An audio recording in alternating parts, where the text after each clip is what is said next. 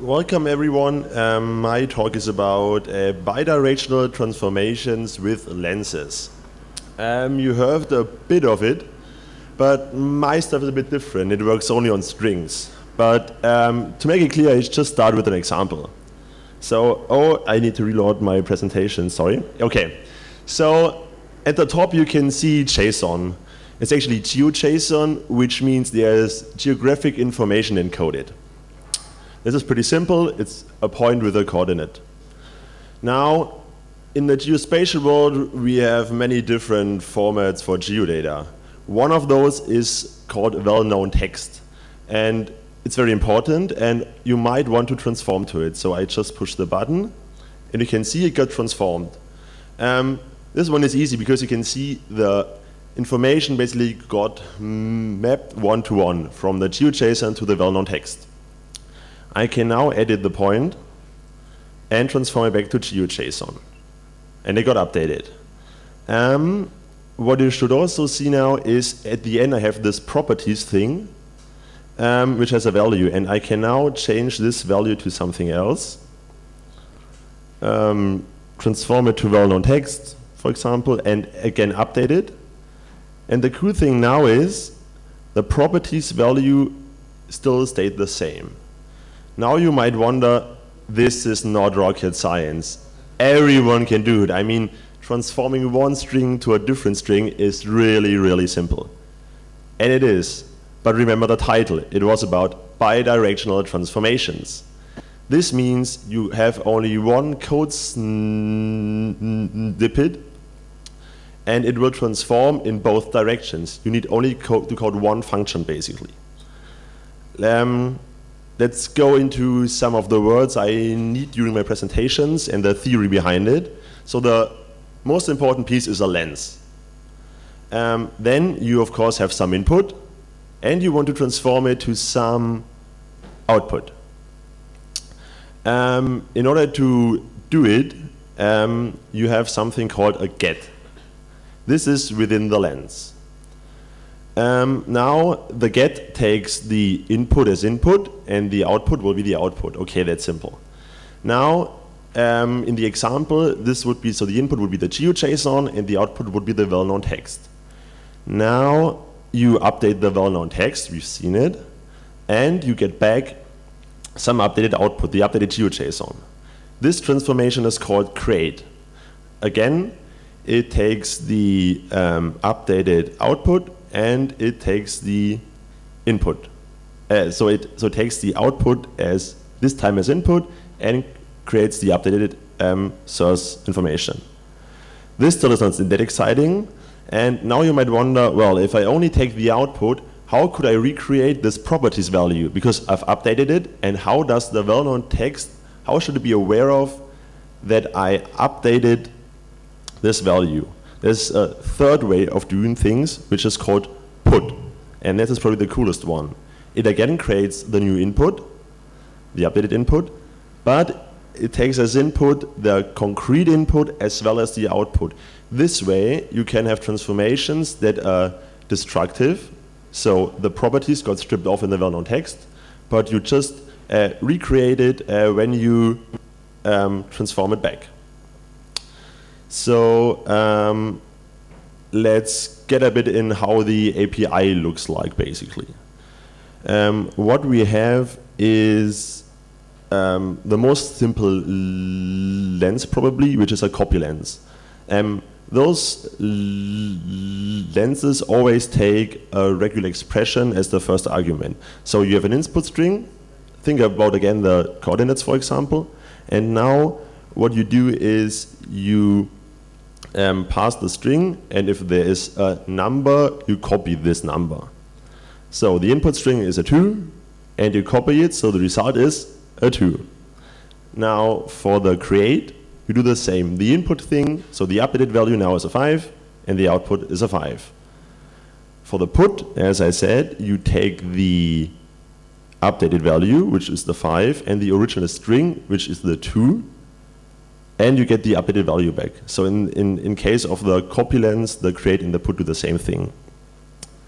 A slightly more difficult lens is the default lens. it again takes a regular expression as the first input, but what it does now, it doesn't copy the thing, but it transforms it to something else. Let's say, for example, a string called JS. So now you put in a 2 and you get back a JS. This time I will first show you the put because it's again simple. You have the updated string, which is a JS, and then you have the 2, which was the original source, and you get back the 2. The problem is now, what are we going to do about the create? I mean, it would need to create again somehow something to match the regular expression, but it's really hard to create something that matches a certain regular expression. So the easy solution is you just supply it with the default value when you create the lens. So this transformation will just create an O. So I don't want to bore you with going all those things because that's basically it almost. This is the foundation of all this. There are a few special cases which I quickly go through. It's the del lens, which is basically a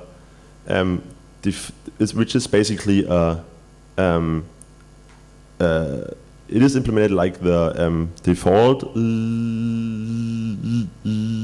It is based on it. So it just deletes the regular expression from the input string, but won't put anything into the output. We again need the default value, of course, in case of a create. The ins lens is the only one that doesn't take a regular expression as first argument because it just appends it to the output string, and if you transform it back, it just got deleted. And finally, you need somehow to combine all this. So you need to combine those del and ins lenses, for example. You can do concat them, so you have several of those applied.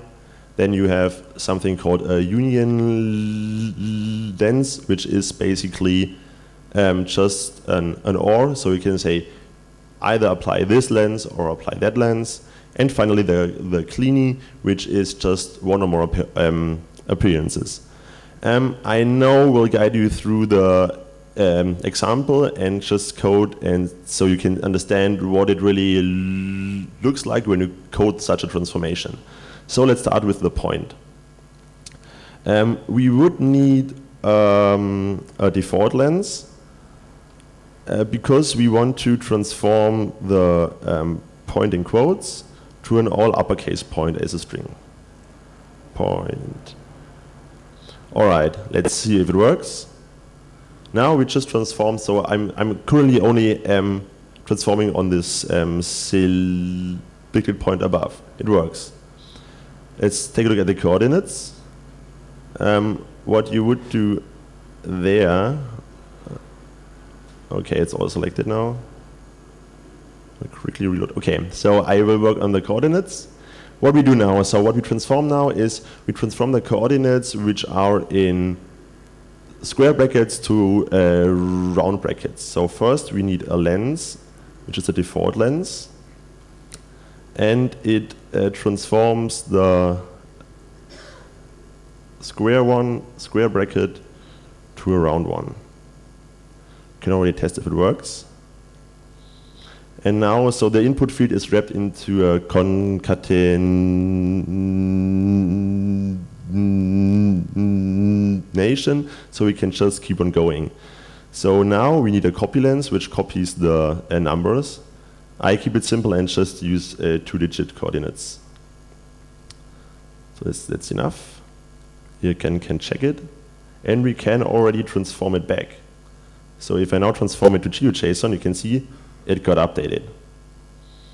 So now I just finished this example because we now need again a default lens which transforms the comma and the space to just a space. Okay, and then we need another copy lens to copy the coordinate, and finally we again use the default lens to copy the to transform the closing square bracket to a round one. Oh, sorry, it must be a closing one. And now I hope I didn't make a mistake. Yeah, there we go. And now we can again change the numbers and get it transformed back. So the last missing piece of all this is actually the JSON, which consists always, or in this case, it's an object, which is a key and a value. And the cool thing now is you can use the full power of JavaScript. So we just create a function that does it for us. So we match, so what we want to do is we want to match the key and the value and apply a lens to the value. So first we have a function which takes the key as an input and the lens as an input. Now, of course, the key is always in quotes. Then we go on, and for the output, normally, so in our case, we don't need the value of the key at all, so we just delete it.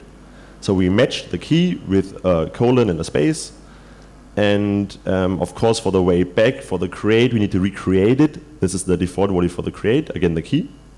And finally, we apply the lens. We wrap all this into a concat lens and return it. That's it, basically. Now we created, with the power of JavaScript, we've just created a new combined lens, which we can use now. So now I will get back to the full example. So we want to transform the whole thing. Again, we start with a no, this time we start with a del lens, because we don't need this, the leading curly bracket. Curly. Then we use this nice function we've created, JSON key, and it takes the key as an input, which is type, and it takes a lens, and I've prepared it a bit, so the lens was stored in a variable called type lens. So this is basically the point thing I showed at the beginning. And we can already check it if it works. So far it works. It just deleted the JSON stuff and it works. Now we just need to also delete the, again, the comma and the space, because we don't need it. And again, we need the JSON key lens for the coordinates. This, again, I stored for transforming the coordinates in a lens called chords lens. And finally, we delete the trailing curly bracket.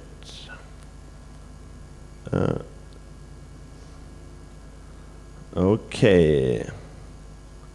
Wow, it works. I haven't managed to do it without a mistake when I try to do it. So it's the first time it works. Excellent. So now what you can see now is I can again edit the values and transform it to GeoJSON, and yeah.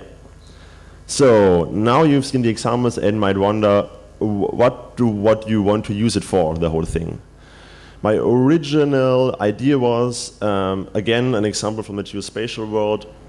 I wanted to transform XML to JSON. The reason is all the geo standards are always huge and XML. It's always XML. And those people want to code in Java and use XML.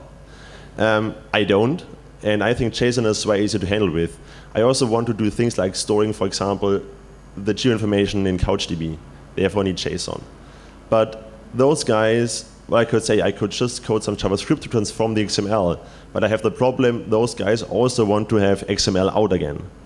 And with this type of thing, you can just code it once and you end up with having one single function and it transforms your XML to JSON and you can easily transform it back. Another use case is again CouchDB based. Those who are familiar with CouchDB, you could imagine that you have views, and views are normally a subset of your document. You might not want to show for some information of the document and just create a subset and publish it to the viewer.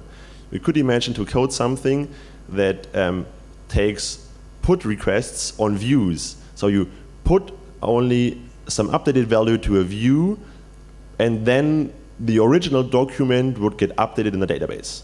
Stuff like this. And finally, there's also one thing I miss actually from the XML world in JSON, which is XSLT.